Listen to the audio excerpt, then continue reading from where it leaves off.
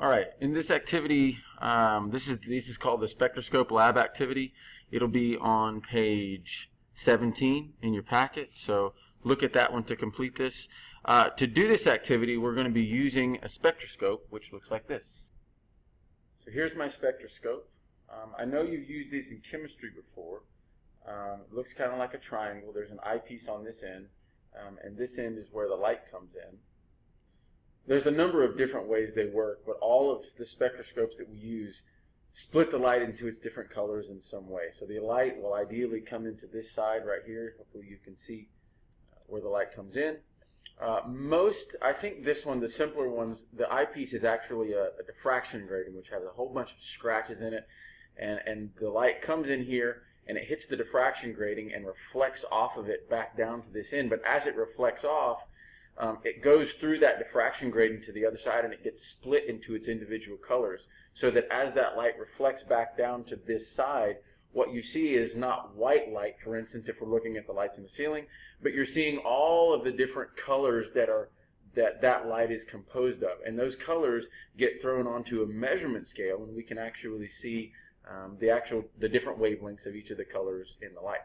That measurement scale will look something like this, where the light will come through here and you'll see the light thrown against the measurement scale here. And let me show you a little bit of what that would look like.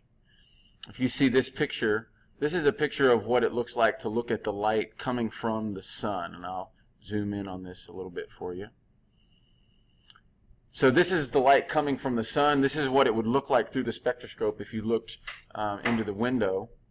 I want you to first of all notice the scale down at the bottom. The scale is in nanometers, and these are the wavelengths of the light. Now, visible light, we can see visible light. We'll talk about this today. Visible light is from 400 to 700 nanometers. That's the light that our eyes can see. And you'll notice that the sunlight has got all the different colors in it, from blue all the way down to the red end. This is a big rainbow. Red, orange, yellow, green, blue, indigo, and down to the violet end. The low wavelengths have a high frequency. The higher wavelengths have a low frequency. I want you to notice that it's like a smear of colors here. The sunlight contains every single frequency that it possibly can. But if we look at the light coming from the fluorescent lights in the ceiling, it looks more like this. And so you can see there are all different colors there. We can see the blues on this end, the purples, the blues, the green, the yellow, and the orange, and we can see the red. But notice it looks quite different from what this one did. This is a full spectrum, and now we see a bunch of lines. And the reason for that is that the fluorescent lights in the ceiling actually sort of just mimic the light coming from outside.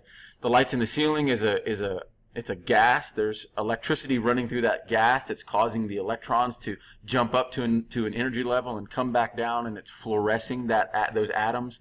And they're only giving off certain frequencies of light. All right. So we see this color here. I see this 400 nanometer line is way down on the purple end, and we see a real blue line. This would be 475 nanometers, let's say. The green line, this is probably 540. And then, of course, we got the reds down here. The big red line is just over 600 nanometers, right? So what I want you to do with this activity, as the lab activity says, we're going to look down here, and it says to look at the spectroscope at the white lights in the ceiling, which is what we were just looking at. It says what colors do you observe in the spectroscope, and at what wavelengths do they show up. So what I want you to do here is simply look at this picture again that I'm going to put up here. You can pause the video.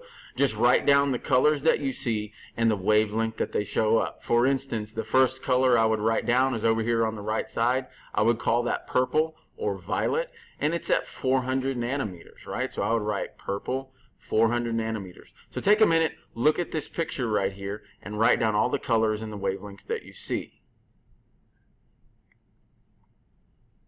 And go ahead and pause the video now. Alright, so now hopefully you've written down all your colors and wavelengths here from the light coming from the ceiling. Again, that's white light, so we see that white light actually contains the entire rainbow. It's got red and orange and yellow, green, blue, indigos, violets. It's got all those colors in them. They're very specific colors. They're not like the sunlight. Again, sunlight contains actually every single frequency that it can. There aren't specific lines, but now that we're looking at the fluorescent lights that are glowing because of a specific gas burning, or not burning, but fluorescing, there's just going to be specific lines, but it's still, when you put all these colors together, it looks like white light. Well, now what we can do, the next part of the activity wants you to look through a gas tube. And what a gas tube is a tube that's evacuated of air, and it's a glass tube that we put a specific kind of gas in it, maybe helium, hydrogen, neon, argon, something like that. And we do the same thing in that gas tube that we do to the fluorescent lights in the ceiling. We run a current through it, and it causes the electrons in those atoms to fluoresce a certain color, right? And so gas tubes can be really beautiful, but what we can do is look at the light produced by that gas tube through the spectroscope, and what it'll do is it'll fluoresce, it'll give us certain lines, right? So what I'm going to do, here's the lights from the ceiling. Now notice what we get. This is a gas tube filled with argon. Let me blow this up for you. Here's what argon looks like. So that's what the argon gas would look like. You get a big red line over here. You get some greens, and you get some violets down here on the violet end. Notice you don't really get any blues, and you don't really get any yellows and oranges. So it's not white light anymore. It's going to be a different color, and I can't remember exactly what color it looks like to your eyes. But this is what the spectrum would look like if you're looking at argon gas. Here's a spectrum for, this is hydrogen gas, right? So this is hydrogen gas. Looks very different. We have one red line, one blue line, and one violet line. You can see where those are. This is the spectrum for helium gas. Helium gas looks different as well. This is probably an orange or a yellow down here. There's a blue-green band, some blue bands, and some violet bands. This one is, what is this? Hydrogen? Mercury. This one is mercury. Violet, green, yellow. There's a little bit of a red there, but not much. We mostly see these violets. And then this last one here is for neon gas. With neon, we get a lot of reds, a little bit of orange and yellow, and some green. We get nothing on this end. So we get some interesting patterns set up by these different gases.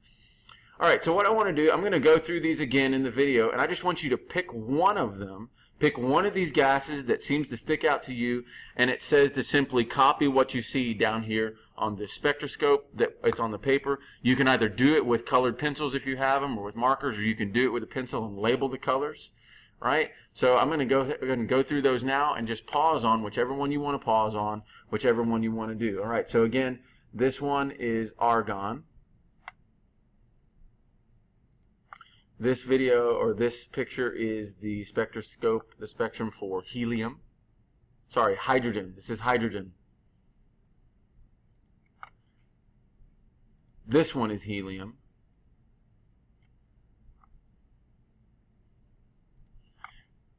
Here's mercury.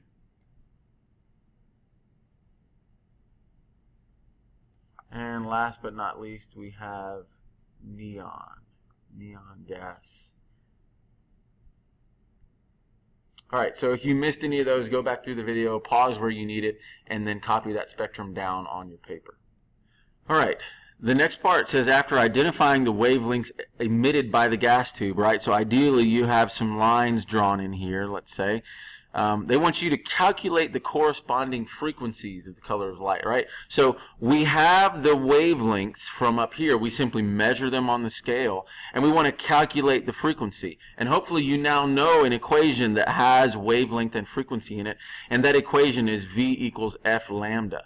Now it says the speed of light can be found in your formula chart. Go ahead and look there. You'll find the speed of light. We're dealing with light now. So you need to go and find the V for light. It is in your formula chart. I'm not going to put it here. And so you're going to simply do a calculation for each one of these lines you see. Some of them have more than others. I want you to see as many as you can get. I want you to get at least 4 lines, at least 4 calculations here done.